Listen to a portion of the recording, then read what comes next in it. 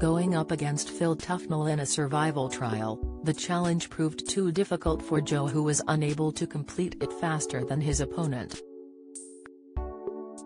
As the two men were locked inside a tomb, they had to try and unlock 4 padlocks by trying a series of possible combinations that were located around them.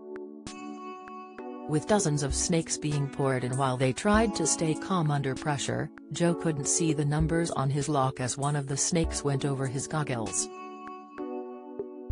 Announcing Phil as the winner, Joe told presenters Ant and Dec he feels too old to be taking part as he's now a different person from who he was when he first appeared back in 2008.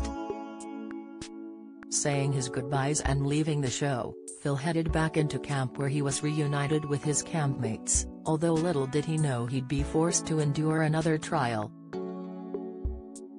During the episode, the remaining stars were told they would all be taking part in a second survival trial. Although in an unexpected twist, they all learned 2 people who failed to complete the challenge in the quickest time would be leaving instead of just 1. As they're all individually locked into a crate with nothing but their heads poking out, they're tasked with untangling a key from a series of cords. They then have to unlock the padlock which is keeping them trapped inside and ring a bell while a series of critters are poured in. Don't miss. Susanna Reid forced to step in over out-of-touch monarchy debate video, Camilla's coronation fears betrayed by her hands, expert says, royal, the cast of Rising damp now from untimely death to Harry Potter stint, in sight, so far, only Fatima Whitbread, Carol Vorderman and Mylene Klass were the ones who managed to get out and get a spot on the survivors' bench. In a teaser for Wednesday night's episode, it showed there are still 5 stars locked in their crates as they struggle to break free. Viewers will watch either Jordan Banjo, Helen Flanagan, Paul Burrell, Phil Tufnell or Dean Gaffney exit the show on tomorrow's installment, losing a spot in the upcoming finale. Speaking about his recent departure, Joe Swash revealed he found his time in the South African jungle amazing.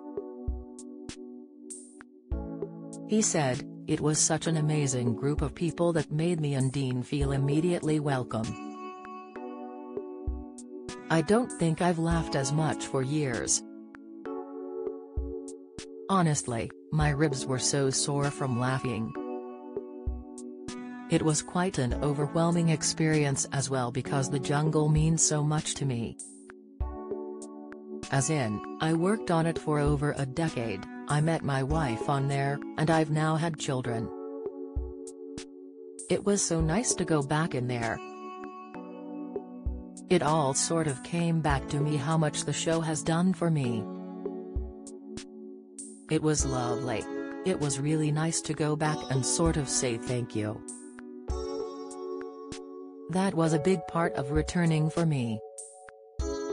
I'm a celebrity." South Africa continues weeknights on ITV from 9 p.m.